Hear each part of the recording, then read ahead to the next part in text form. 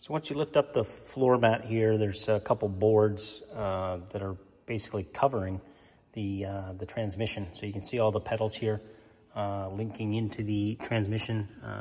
They call it a hogshead sometimes. But there's this axis panel on the top, and when you pull off that panel, there's just 6 screws in there. You can see the bands, the 3 bands for the low speed, for the brake, and then also for the reverse. So what those do is when you push those pedals, there's a circular band around each one of those drums, and they pinch that band, pinches that drum, and then activates either the low speed, the brake, or reverse. So this one here, the middle one, would be for your low speed, and this one over here is for your reverse, and then here is your brake band, which is connected directly to the drive. And through the planetary gears, there's 3 planetary gears ahead of this. That's what would make this transmission go from low speed to brake or to reverse, is pushing on those pedals. And then what happens when you allow the low speed pedal to rise all the way up, it's a direct drive at that point from the engine through the transmission, direct drive to the rear wheels, which gives you your high speed gear. So low speed pushing down on the low speed pedal activates the band that pinches the drum and only has you go in the low speed. So what I've done is ordered this, there's no filter in there. There's no engine filter and there's no transmission filter. So this is an aftermarket filter, if you will, that just has a screen, so it allows oil to splash up in through here, and there's a magnet to catch any metal burrs that might come as part of just normal engine wear. And this screen here will allow the oil to sink down through, and it also, those bands typically were cotton. They make modern ones that are Kevlar. Those bands wear, and as you use them, as they push along those drums, pieces of it come off, and creates like a fluff in your oil. So this screen will actually catch that as well. So we're just adding this to kind of make, it's a secondary aftermarket product to make basically a filter, because the engine oil is shared by the transmission as well. So it's one oil to all the systems. So there you go.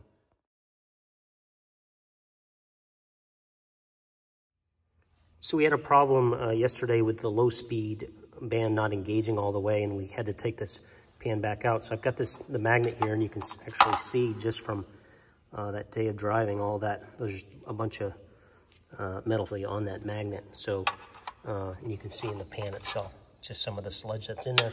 But what we're going to do now is compare this video that we did yesterday, because the low speed, what was happening is it was engaging, we had to have the pedal, the low speed, all the way to the floor, and it would not only stick, but we had to go all the way to the floor to get it to engage. So we're going to compare this video that we did yesterday with today, but it looks like we need to tighten the low speed band a little bit using this adjustment here, because you can see all the other ones are nice and tight, and we weren't getting that spring action when you let off the pedal, and that looks like it's because the band itself is a little bit too loose. So that's what we're going to do.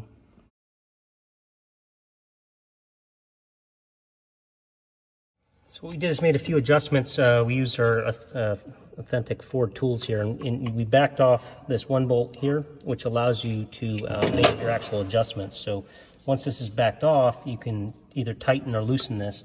So as you tighten this, it'll actually cause the bands to constrict together. So what we did is we made just a little bit of adjustment, so the pedal, when you push down, it still constricts the band, but what we want to make sure is that we didn't do it too tight, so that it's through the tightening, it actually causes the band to constrict and get forward creep.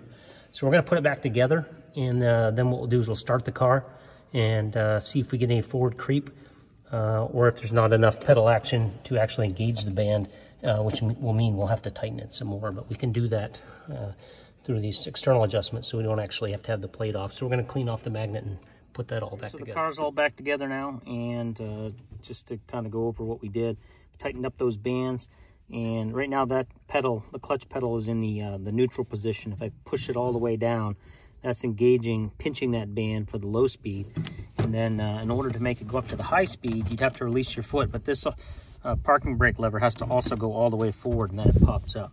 So if I hold my foot here, this is actually neutral. All the way down would be low speed, pinching that band. And then after raising your foot with the lever down here, that'll bring it to the high speed. So middle one's reverse, and then the one on your far right is your brake. So we'll go ahead and put the car neutral by putting this parking brake up. It drives it to the neutral position. To start the car, you can hold down on the brake if you want here. So I'll turn the battery on. And then there's actually a starter button on this one right here. So you just push down on the starter.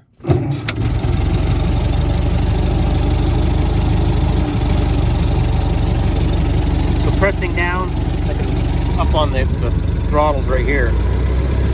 So I'm upping on the throttle at the same time as I push down on that pedal, engages the low speed. So that's the low speed right there. Now that's neutral. I can push on this one and pinch that drum with the brake, and then here's the reverse. It kind of has a weird angle on it. You almost have to tip your foot sideways to get that to work.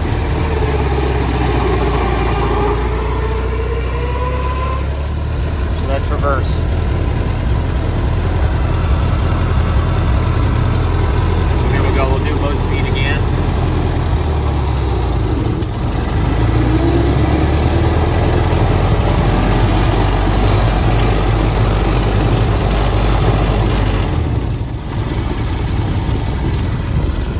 Speed.